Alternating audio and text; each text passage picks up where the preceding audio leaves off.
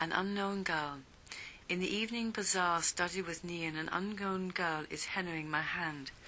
She squeezes a wet brown line from a nozzle. She is icing my hand, which she steadies with hers on her satin peach knee. In the evening bazaar, for a few rupees, an unknown girl is hennaing my hand. As a little air catches my shadow-stitched camise, a peacock spreads its lines across my palm. Colours leave the street and float up in balloons. Dummies and shop fronts tilt and stare with their western perms. Banners for Miss India 1993, for curtain cloth and sofa cloth, canopy me.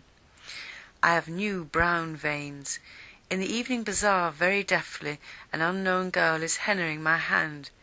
I am clinging to these firm peacock lines, like people who cling to the sides of a train. Now the furious streets are hushed. I'll scrape off the dry brown lines before I sleep, reveal soft as a snail trail the amber bird beneath. It will fade in a week. When India appears and reappears, I'll lean across the country with my hands outstretched, longing for the unknown girl in the neon bazaar.